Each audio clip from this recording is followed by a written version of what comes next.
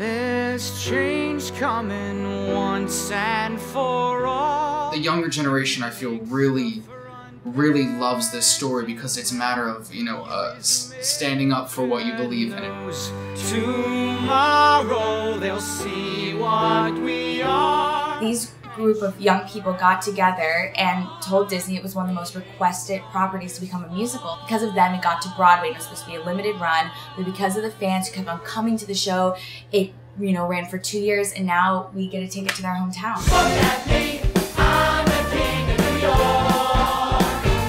Newsies has found its place in Disney theatricals and on Broadway, and now in Canada, and just like across the entire North America that we've traveled. It's really awesome.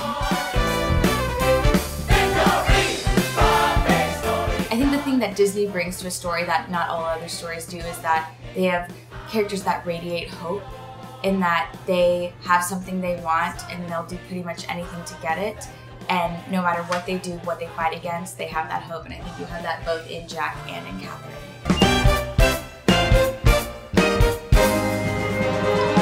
We do our fair share of a little bit of dancing in the show, but we're surrounded by these young men that are unbelievable artists and athletes. What they do, they defy gravity, and they're some of the best dancers across the country in this tour. There's nothing like seeing it live on stage and just doing these like death-defying stunts and all this really amazing stuff.